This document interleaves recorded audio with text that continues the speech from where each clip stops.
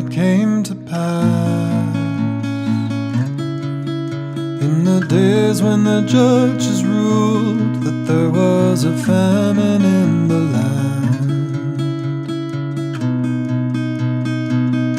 And a certain man of Bethlehem, Judah, went to dwell in the country of Moab.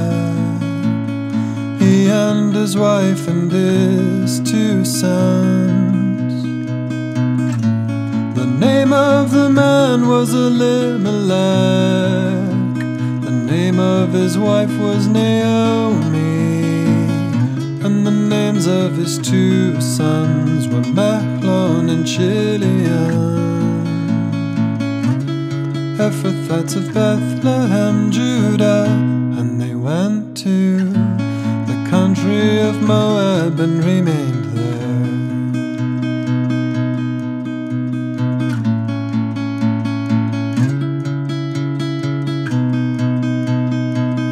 Then Elimelech, Naomi's husband, died, and she was left,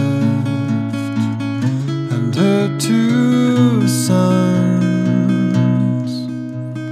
Now they took wives of the women of Moab. The name of the one was Orpah, and the name of the other Ruth. And they dwelt there about 10 years.